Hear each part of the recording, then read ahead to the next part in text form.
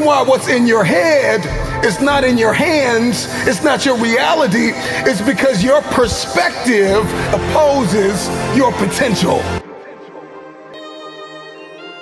It's Coach Dash, and I am. Today I want to talk about perspective. Everything is subjective to your perspective. You can choose to interpret scenarios consciously. That is the accurate depiction of perspective. You could have the same scenario happen to two different people, and they could have two completely different experiences because it's ultimately subjected to their perspective, how they choose to interpret that situation. That's the power of perspective. Now you can intentionally set how you choose to perceive the world. A lot of people would like to believe that this is on autopilot.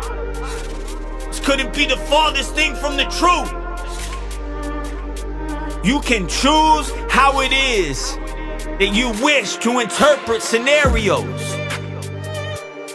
Your emotions are not on autopilot.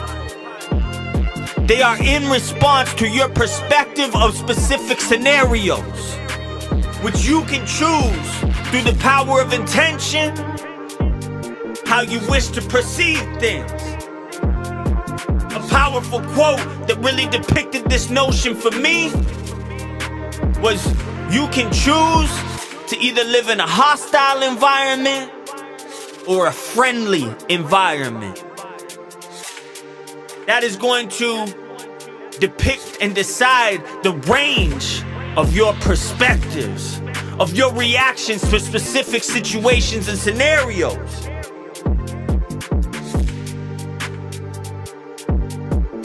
Choose wisely.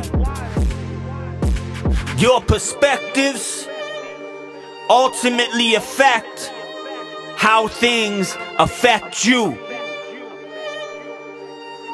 Make the wise choice. If you can get aligned with the power of intention when it comes to perspective, that's a superpower that I wish to pass on to every man. Things aren't happening to you in a format that is set in stone.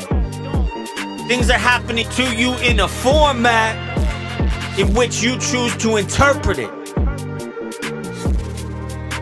So make the choice in how you wish to perceive certain things. It's a game changer.